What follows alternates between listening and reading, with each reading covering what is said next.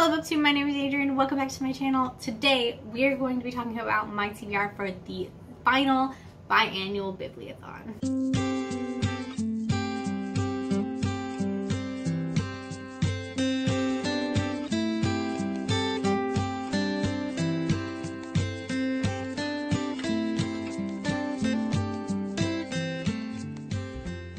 So if you do not know what the Biannual Bibliothon is, it was a readathon that took place twice a year. This is the final one. They are not going to be doing any more, at least not anytime soon. So this is the final biannual bibliothon, and I have been participating for quite a while. So I am excited to participate in this last one.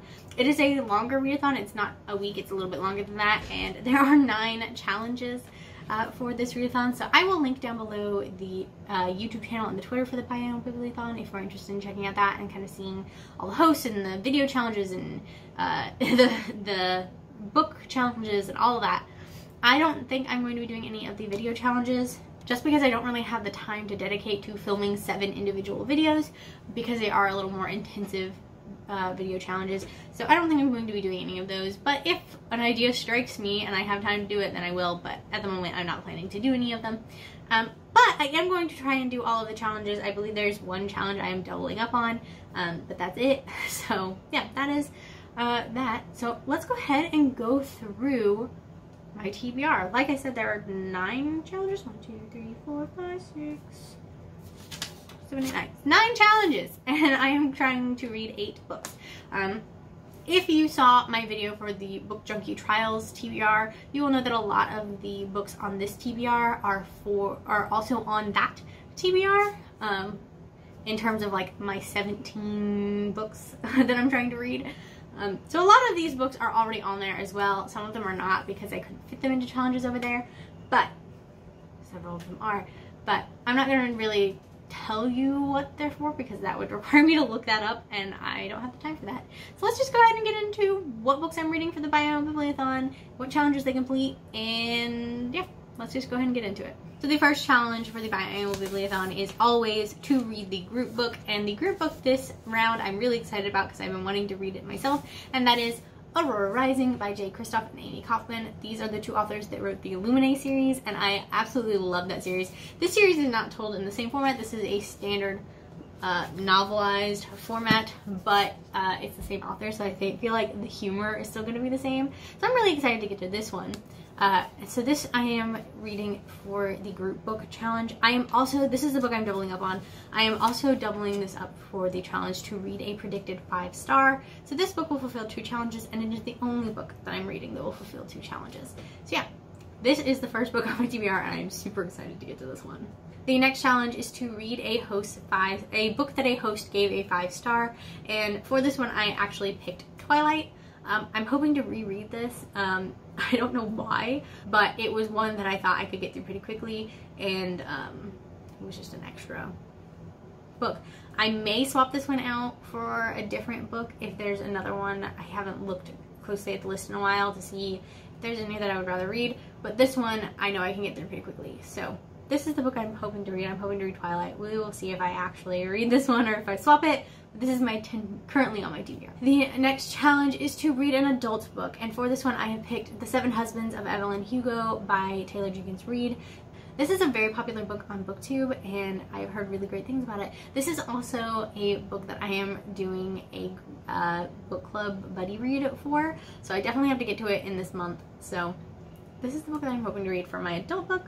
So yeah, there's that one. Up next, the challenge is to read a graphic novel. I thought this one would be pretty easy, and for this one I'm going to read the next volume of Giant Days, or whichever one that may be. I believe I'm currently on volume 6, maybe 5. So we'll see if I've read any more since then. Probably not, because I don't have any of them on any other challenges. So I'm going to read Giant Days, whichever one comes next in the series at this point. So yeah.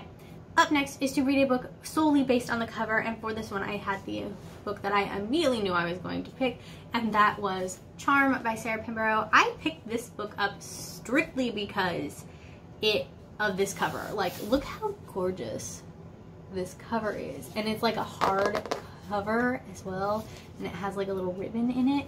This book is beautiful, and I picked this book up from the store solely because of how nice it looked. So I'm planning to read this. It's also pretty short, so I feel like I could probably get through it pretty quickly. So yeah, this is the book I'm planning to read for that. The next challenge is actually a free choice, and I have no idea what I'm going to read for this one. I have specifically chosen not to pick a book for free choice because this challenge is just to read whatever you want. I have specifically not chosen a book for this challenge so that when we get to the readathon, I can just pick whatever book is next in the Book Junkie Trials TBR and read that one. And I don't know what I'm going to have read already by the time we get here to know what to put in here. So I'm just leaving it blank, and I will fill that spot in whenever I actually read a book for it. The next challenge is to read a book from an author you have never read before. For this one, I am reading Seafire by Natalie C. Parker. I've never read anything from this author. I believe this is her debut novel, so that would be why. But yeah, I have never read anything from Natalie C. Parker, and I've heard that this is a good one, and it also, again, fulfills the challenge for the Book Junkie Trials.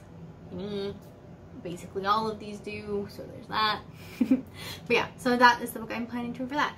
And then the last challenge that I have to complete is to read a book you were excited for and then never picked up. And for that one, I have Poison by Sarah Pinborough. This is a companion novel to Charm, which I just talked about on this TBR. I picked these two books up at the same time because their covers are beautiful.